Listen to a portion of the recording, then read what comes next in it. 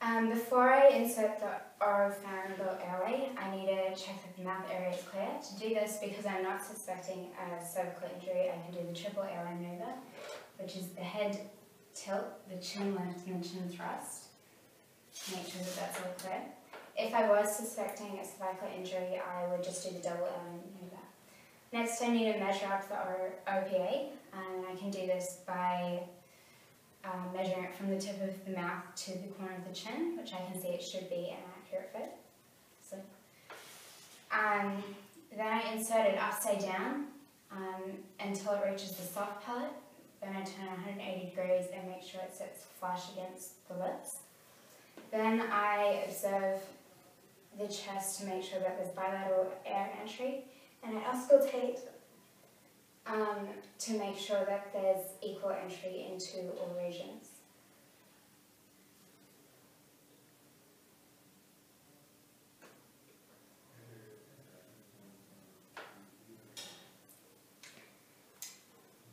That's it? Mm-hmm. Before I insert the nasopharyngeal airway, I need to check that the nose is clear, and I can, if I'm not suspecting a cervical injury, I can tilt the head. If I was, I would not tilt the head. So I can check that it's clear and that there are no obvious deformities or trauma to the nose region. Next, I measure up the NPA, and I'm measuring from the tip of the nose to the trace of the ear. Then I lubricate the NPA, and I insert it. Usually insert it into the right side, but if there's any obvious deformities, I'll insert it into the left. So as I go, I'm just wiggling it slightly. If I were to meet resistance, I would just stop and remove the NPA. And I'm making sure that it sits flush against the nostril like that. Then I would watch the chest to make sure that there's bilateral air entry.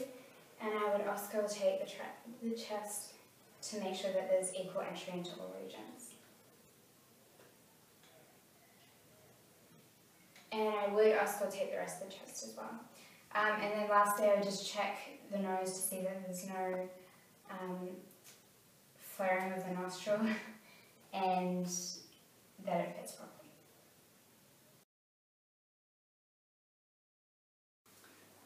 G'day Tom, I'm Dan. This is Tamara.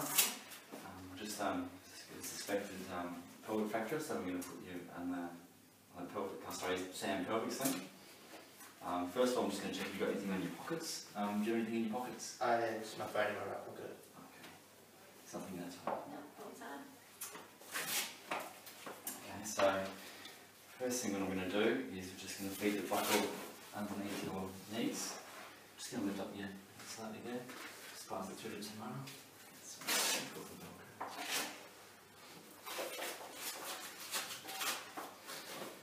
Okay, and then we're just going to lift you up a little bit, Tom, and slide it up. Just looking for the greater trochanter here and the pubic symphysis I'm going to line it up with. So just 3, 2, 1 more lift. 3, 2, 1 lift. Okay, I'm just going to check that it's in line and looks like that it is. So I'm just going to feed this through the buckle. Just going to hear a couple of clicks, Tom. Don't do it or anything. Alright, I'm just going to click that through until I hear the clicks. And I'm going to tie it down. Just make sure that it's in line. You feel alright there? Yeah, that's fine. Great. Yep, go. Hey, how you doing? I'm Dave from QAS, and this is Dan. So we're just here to help you out with this fraction. Dan's just going to slide this under your knee and up around your hip. A little bit there.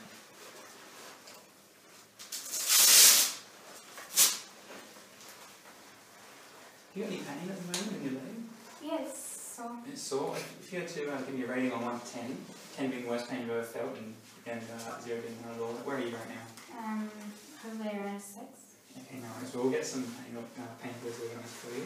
I'm just going to slide your foot into this. This is the dono traction split. If that pain changes. Yeah, can you feel it here? Mm-hmm. Great. No worries. So we're just going to extend these here into the collar. Alright. And then we're just going to do this up around your foot, around your ankle.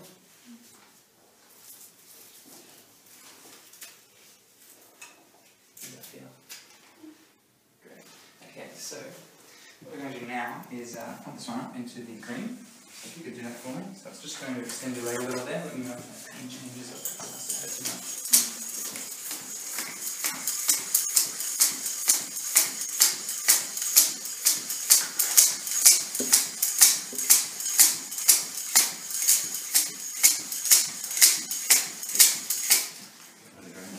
Great. How's that feeling? Still feeling? Yeah. Alright, so we're just going to put this one here under your thigh there. This one here under your calf. This is just going to prop your leg up off the ground a little. Okay. So I'm going to pull it up, just let us know how that pain gets, alright? There we go. Thank you. This one here is also just going to go under your knee there. And when we do it up, I'm just going to do it up just above the knee.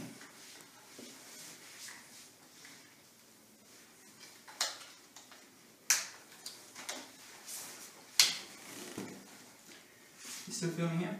Mm-hmm. Just check cat refill. Great. I'm still on the green. Okay, so we're just going to tighten these up here. Just pop this one back in there. Just going to elevate your foot a little. There we are. I'm just going to let this pressure out. Alright, can you still feel me here? Mm-hmm. Cat refill is good. Okay, so I'm just going to send the second officer to get the stretcher out and we'll take you to the ambulance and get you to the hospital. Yep.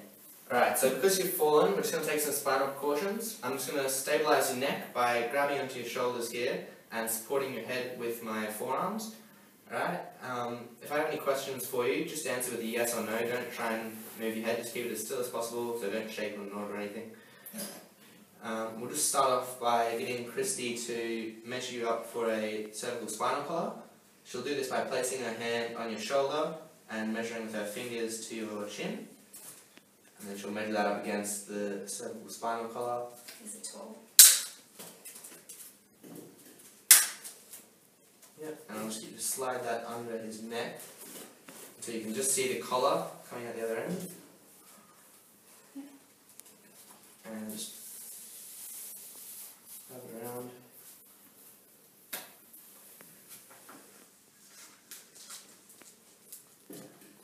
How's that feel?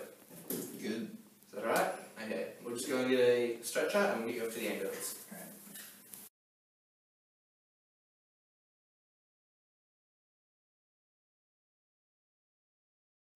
Right, Dan, I'm just going to get you out of this situation here. So we're going to place this nice jacket on you. It's just an extraction device. So we're going to slide it through at a 45-degree angle and shimmy it down. Just try to stay still as possible for me. Okay? Just going to grab the yellow cushion there and decompress the air out of that and squeeze it behind your back for some more muscle support. Okay, I'm just going to place the jacket underneath your arms there. Just going to ask Dave and Christy to just help you out there. Okay, that's good. Now we're just going to grab these groin straps and slide them through under your legs and shimmy them up towards your groin there.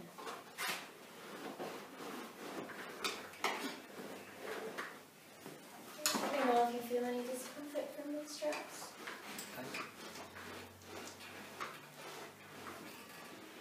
And we're going to grab two green straps from behind here. We'll strap them across your chest and they're going to cross over. We're going to have to pull them very tight, so just let me know if we pinch any skin. Okay.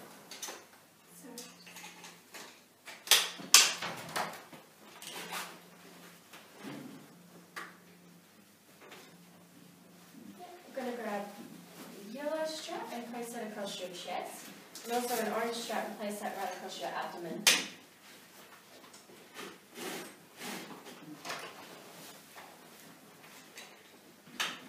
Again, let me know if you're pulling any skin there, but they should be quite firm. Just going to grab these blue cushions underneath and slide them up the groin straps, just for a bit of extra comfort when we get you out. We're going to do those straps up as well, and they're going to be quite firm as well.